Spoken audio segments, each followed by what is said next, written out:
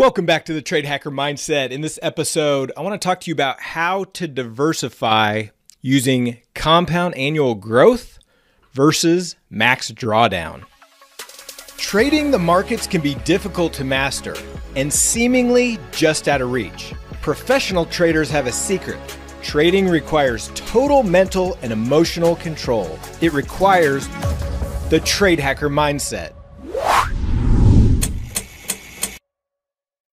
All right, so let's jump into this discussion of how to diversify your trading with using the performance statistic, compound annual growth, also known and shortened as CAGR, C-A-G-R, versus drawdown or max drawdown.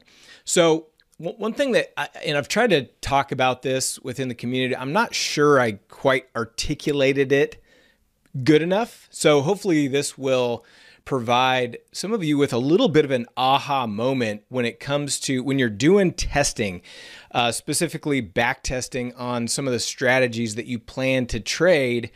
By the way, Option Omega, amazing back testing tool. If you don't have it, I've gotten to know the owners, great guys, and they've been generous enough to give our community 50% off on their backtesting software. You can go to NavigationTrading.com/Omega to check that out. So when you're doing your testing, there are several statistics that you want to pay attention to. One of which is CAGR, or compound annual growth. So in addition just to saying, okay, here's the P&L that the test made over a specific period of time, the CAGR will show you what the annual, projected compound annual growth for the variables that you put in your test. The other important one is max drawdown, right? So that is what was the max drawdown on a percentage basis that you saw in your account value over that period of time in the back test. And then kind of a combination of the two is what they call MAR ratio, which is basically just taking the compound annual growth divided by the max drawdown. Of course, win percentage, all those things are important as well. But what I want to focus on today is looking at and trying to rationalize in your mind when you're choosing different strategies, how to use compound annual growth and how to use max drawdown. So if you think about this, let's just simplify it. I'm not talking about any specific strategy. I'm just going to use round numbers to help hopefully articulate something that is important to understand when you're looking at these performance statistics. So let's say, for example, you have two different strategies that you are looking to trade, okay? And one strategy has a compound annual growth rate of 10% a year, okay? Again, just using simple, round, easy numbers to do math with, right? So you have one strategy that makes a compound annual growth of 10% per year, and you have another strategy that has a compound annual growth of 15% a year, okay? So let's assume that these two strategies are uncorrelated, okay? And let's say that you're going to put the same amount into each strategy. So you're going to put 50% in the strategy that has a CAGR of 10%. You're going to put 50% of your allocation into the strategy that has a 15% compound annual growth rate, okay? So if you do 50 and 50, assuming these are uncorrelated strategies, what you will find is that your combined compound annual growth rate is the average of the two, right? So if you get 10% in one, you get 15% in the other, average those together, your combined portfolio would have a compound annual growth rate of 12.5%. Okay, pretty simple. I don't think that comes as a shock to anyone. But here's where things get a little bit interesting. If you look at the drawdown, okay, which is important, right? That's what helps us sleep at night. That's what makes our P&L, our equity curves a lot smoother. You're not having these roller coaster up and down P&L swings. So the drawdown is a good measure is a good tool, good statistic to measure the volatility of your portfolio.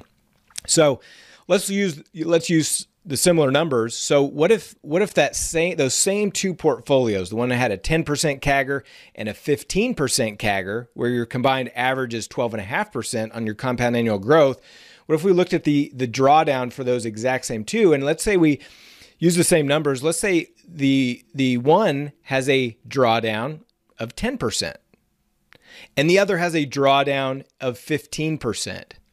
Well, you might make the mistake of thinking that it works the same way on the downside, which is, well, if one has a 10% drawdown, one has a 15% drawdown, just average those together. So my average drawdown, if I put 50% in one and 50% in the other, both of these are uncorrelated, then my drawdown, my average drawdown between the two would be 12.5%, right? That's actually not correct. Okay. Because they're uncorrelated portfolios and you're combining them together, what you're going to find is that the average, the drawdown of your entire portfolio between the two, where one has 10, one has 15, you're actually going to see a combined drawdown of less. Okay. Now, this is where details come into play of specifics about the portfolio, but you could see a combined drawdown of more like 7 or 8%. Okay. So that's how the math works. So on the compound annual growth, you're just taking the average of the two CAGRs, but on the drawdown, because of the diversification you're getting between two uncorrelated strategies, your drawdown is actually not the average between the two, it's actually less. So using these kind of simple numbers, you could see that if one had a 10% drawdown, one had a 15%, your overall drawdown from your portfolio could actually be around 7 or 8%. Okay. So that should kind of help in your mind, at least give you a picture of and we all know this, you've heard since you were 2, when it comes to investing, don't put all your eggs in one basket, right? Diversify. And so this is a way of kind of quantifying that. Now, when you go in to do your own testing, and you can do these measures with compound annual growth and allocation and max drawdown and all the different things, but this will help you understand that how diversification can be a very powerful thing.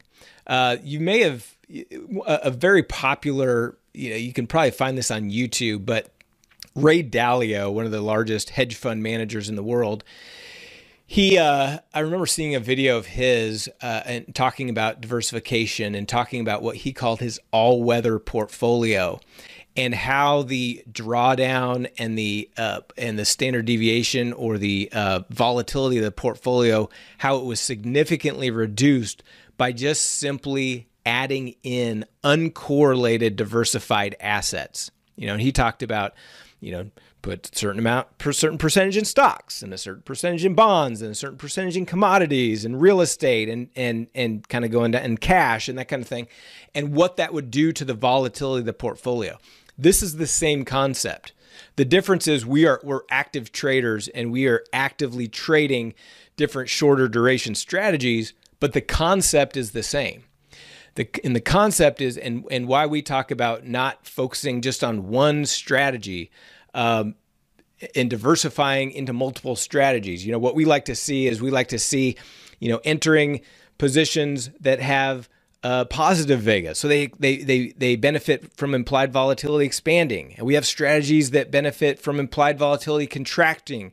And we're constantly layering into those positions at different price points, different price levels, different durations.